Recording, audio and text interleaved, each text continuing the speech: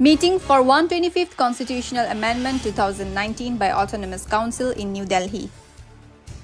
A crucial meeting of 10 Chief Executive Member or CEM of the 10 Autonomous Council or District Councils of northeastern state was held on Monday at Ashoka Hotel in New Delhi. 6 out of the 10 Chief Executive Member have attended the meeting. The meeting is crucial as it would try to build an agreement for the 125th Amendment Bill of the 6th Schedule that has the provisions to safeguard the rights of the tribal population in the northeastern states, and once amended will ease the fund flow for the development of the tribal areas and give them land rights.